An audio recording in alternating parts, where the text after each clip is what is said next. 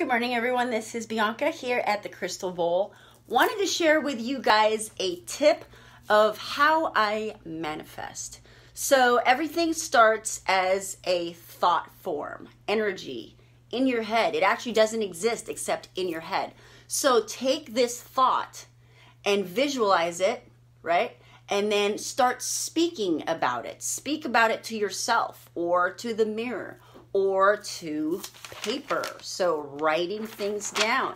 In this case, specifically, one of my tips is getting everything chunked into manageable pieces. So I have my top 5 to 7 projects that I'm working on, and then below them are the different chunks.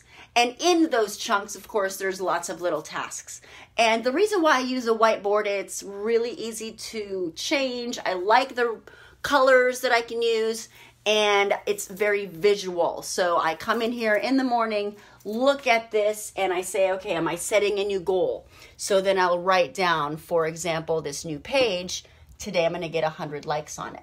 So I write that down, and I am making a statement to the universe, to myself, writing it down on the whiteboard, and at the end of the day, I'm going to accomplish it and erase it, write a new goal for tomorrow. So in this case, I've got the Crystal Bowl, which is a store. We've got our yoga studio. We have our expo mobile.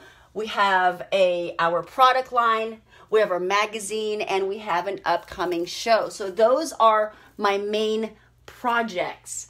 And getting them written down, visualizing it, seeing it, and then checking them off as they happen. So make sure you write down your goals, and that is making it very visual for you to accomplish them. So good luck on your manifesting.